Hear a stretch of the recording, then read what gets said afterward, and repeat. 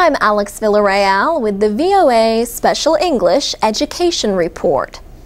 25-year-old Rick Aguilar says he discovered early in life that music is magic.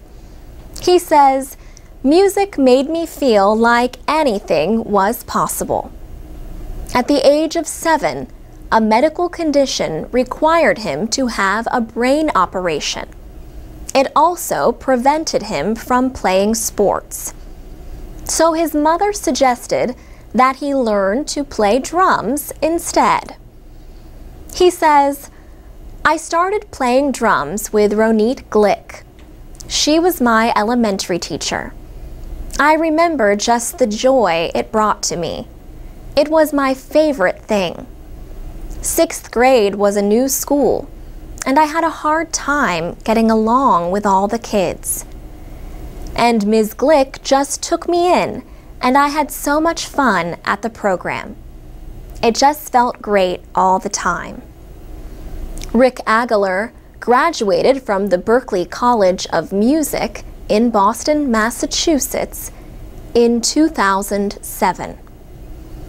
While there, he volunteered as a music teacher at a youth center in the Dorchester neighborhood of Boston. He helped create a small music club within the center. The music clubhouse at the Blue Hill Boys and Girls Club quickly grew. Young people come to the music clubhouse after school and during summer vacation. The club provides a safe environment to learn to play instruments and to perform together in bands. The club even has its own recording studio. The club has released 2 albums. The second album is called Because of You. 14-year-old Javon Martin performs under the name Young Fresh. He joined the music clubhouse 3 years ago.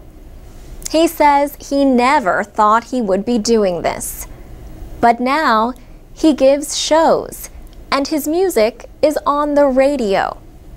People are starting to see him as an artist. 10-year-old Akila Hunter joined the club last year but did not play an instrument. Now she plays piano and sings in a band. What she likes best, she says, is performing. The music clubhouse opened 3 years ago and has served almost 500 young people. Rick Aguilar says preparing and performing is good for them. He says it gives them confidence and is also an escape from problems in their lives.